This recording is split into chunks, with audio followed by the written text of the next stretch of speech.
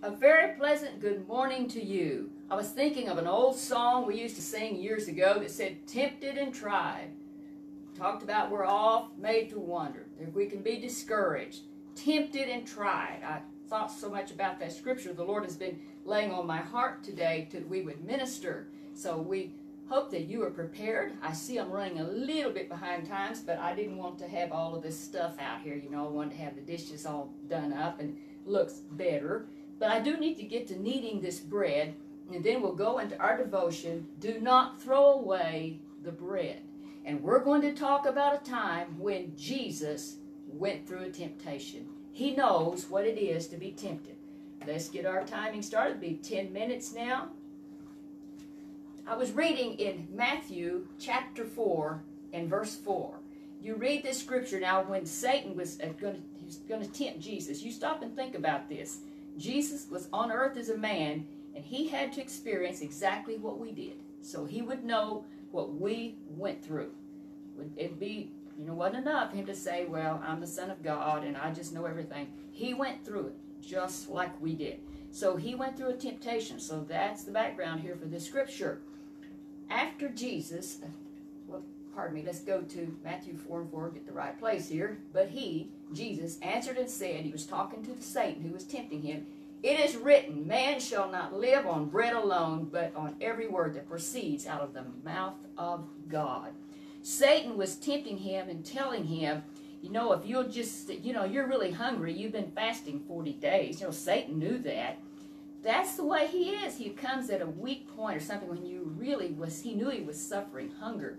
After 40-day fast, they say that your body begins to actually feed on itself as if you don't eat. So he knew he was hungry, and so he said to him, you know what? He said, cast these breads into stone. And he said, then if you'll just do that, see, take care of your hunger problem, you can do it. Yeah, just do it. He wanted him to do something other than trust God, to be the person he was supposed to be, to fulfill the will of God. He wanted him to use a substitute. He wanted him to show off. He wanted him to listen to what he said. That's what he was after. You just do this, and if he could get him to do one thing, what would he do? Sometimes people will say, well, I've already fouled up, I've already sinned, so I'll just go do something else. If he could have just gotten him to depart from the purpose that he had come. Jesus knew that he was born to die. He knew he was coming as our Redeemer. And Satan didn't want him to fulfill the will of God. He was trying to get him to turn away. Don't do what God said. You don't have to do that. He was saying to him, if you would just this, he started naming one thing after another. No, and Jesus didn't argue and fuss with him. Instead, what he said, thus saith the Lord, and he would quote scripture to him. He would tell him what God said. He said, Jesus didn't give Satan a chance at all. Everything he answered that he was going to please God. Satan was offering him a substitute. If you'll just do this. Oh, he said, I'll give you all of these things. Oh, so much he was offering him. But Satan is a liar. So whatever he says, the thing of it is, he can't do a lot of things he says he's going to, and he wouldn't if he could, because he's a liar. He's a deceiver. But Jesus, he lived victoriously, and he was showing us that even in an hour of real temptation, something like Jesus' case, he was really hungry. Yes, he was. He could have dwelt on that. I really am hungry. Well, if I can just do this. I'm the Son of God. I have the power to do this. I can turn those.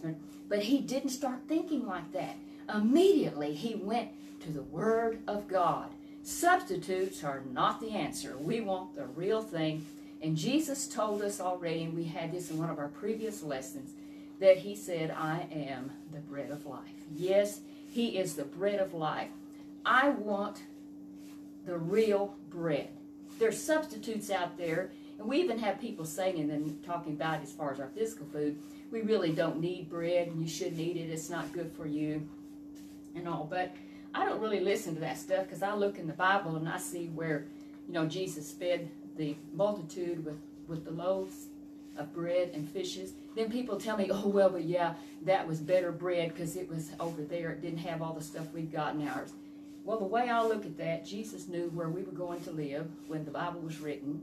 He knows all about the countries. He knows we all can't live there in the Bible lands. So I'm not worried about that. But in the natural, yes, bread is okay if we eat it in proper amounts, and we don't want junk bread. I understand that. But there are people that have no appetite for the things of God. They are listening to the devil and things he's telling them that if you will just, you don't have to do that, the things that the Lord is dealing with them to do and encouraging them. God wants to use us to work in his kingdom. He wants us to be workers together with him. And what a privilege, what an honor that we can be workers together with him. And Satan's trying to dissuade us because you know what? God has a purpose for each of our lives.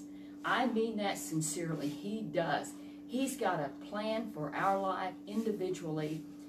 And Satan doesn't want you to do that. He wants to be able to brag and talk about how that this person has failed. And he's convinced them to fail and all. He wants to do that. But may we never give in to that. But if we do, I want you to remember this. The scripture tells us that Jesus will in no wise cast you out when you come to him repenting and you acknowledge, I've done wrong. I gave in to what Satan said. But I don't want to live like that. I want to please you, Lord. He doesn't turn you away. He clearly says, I will in no wise cast you out. So he's saying, come on back and let me help you. I am the true bread. And that person will say, I've had my fill of the substitute. I don't want the substitute. And Jesus, I want to work for you. I want to work for you. Yes, you will have missed the time that you could have worked for him and you were listening, taking a substitute from the devil. But God will help and guide, help you get back on track, and you still can work for him. Jesus is the bread of life. And remember, he said, man does not live by bread alone, but by every word that proceeds from the mouth of God. We don't just want a little bit of what the Lord said. I like this and I'll do this. I don't like that part. I don't want to do that.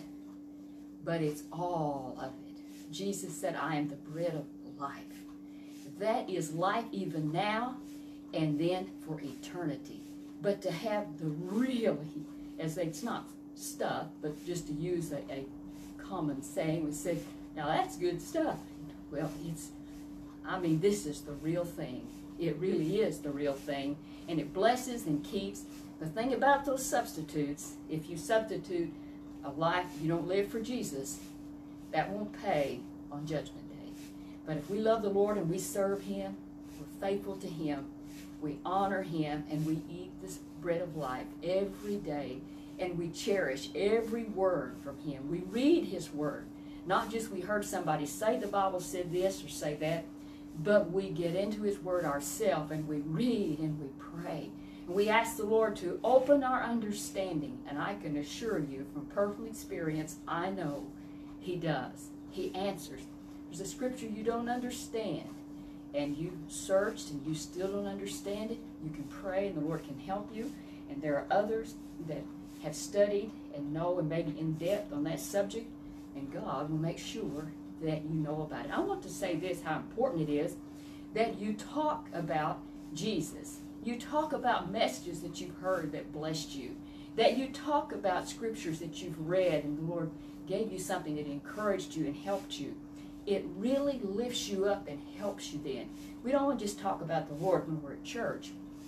I was thinking just today while I was studying on this message, and even as throughout the days that I've been studying for it, I began to think about the times that people have called me and we've talked about a message they've heard at their church or they've heard a testimony somewhere, and it just uplifts you to hear that. That's what we need to be talking about, not gossiping and talking old rotten stuff. Those substitutes are rotten and filthy. They won't help us. And Satan will point you to somebody that, well, they're just hypocrites. There may be hypocrites out there, but if there's a hypocrite, there's a real deal somewhere.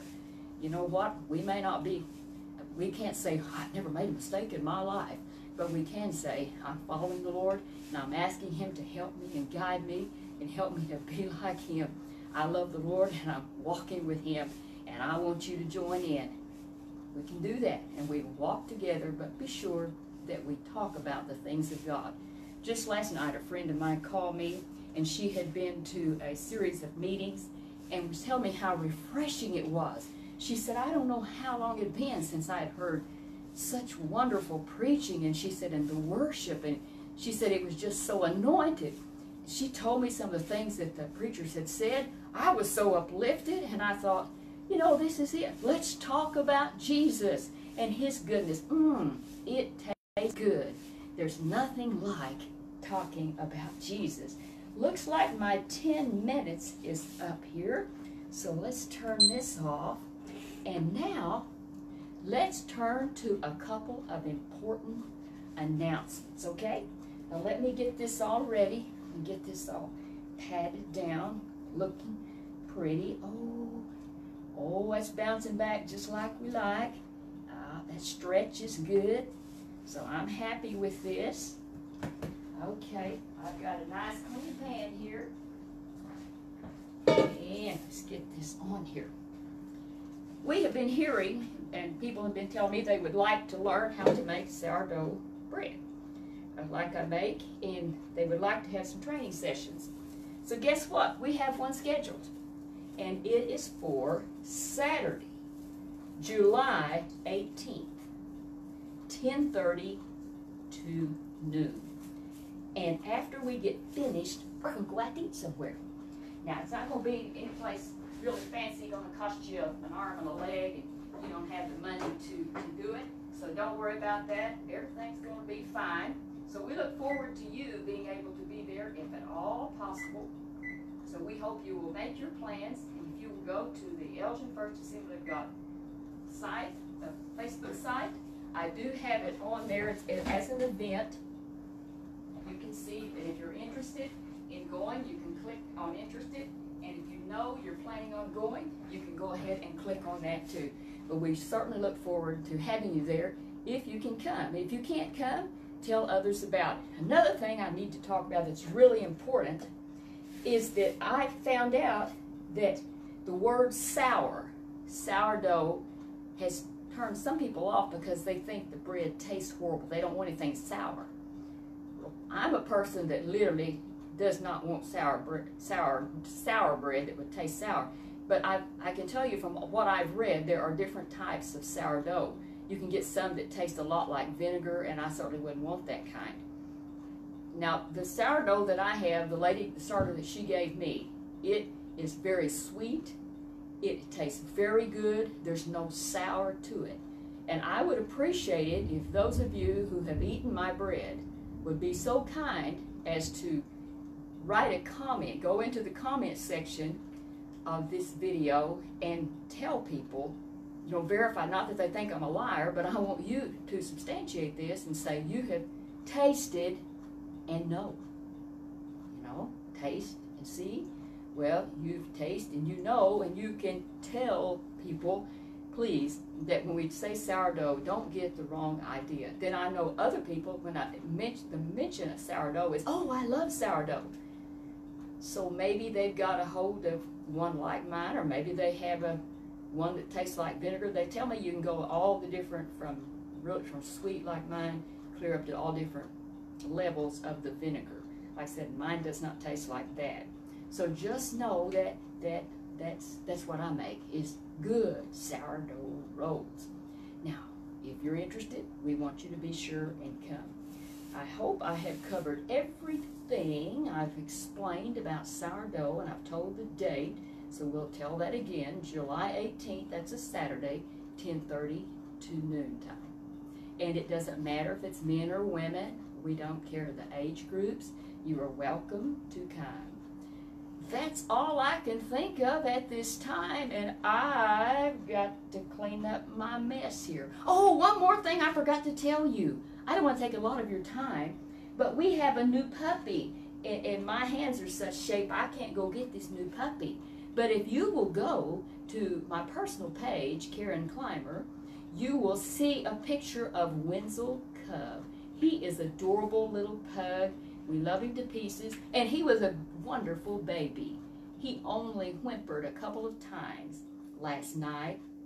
He did great. I'm so proud and happy of this little baby, and we will get to show him off at some point in time. In fact, I'll probably do a Facebook Live with him. But we are happy to have you here today as Silver Citizen Believers Brigade. We certainly are soldiers marching in the army of the Lord. I need God, and I want him to use me, and he does want to use me, but the only way he can use me if I allow him to need me. You know, kneading is monotonous sometimes. Like I knead bread, takes 10 minutes to knead it. But it's monotonous. I'm used to doing it, so I don't think about it. But you know, when we're doing something for the Lord, or God is preparing us for something, it may take literally years. We don't know that. God doesn't tell us in the beginning, now this is going to happen, start here, and it's going to finish on this day. No, he doesn't talk to us like that. And he has to knead us. And it seems like, I'm not getting anywhere. It's monotonous. It's just monotonous. It's not. He's accomplishing something. He's blending all of the ingredients together. There's various factions and things in our life, all kinds of situations that come that are brought to bear, and God is moving and watching. And I heard a beautiful song the other day, and I loved it. It was talking about from the prayer to the answer. The time between the prayer, what's happening between the prayer and the answer. Wonderful. Said God is building bridges, and he was just all kinds of things that he was doing, tearing down walls, relationships. It was just a tremendous song. So if you get a chance to listen to that, it was by the Lefevres.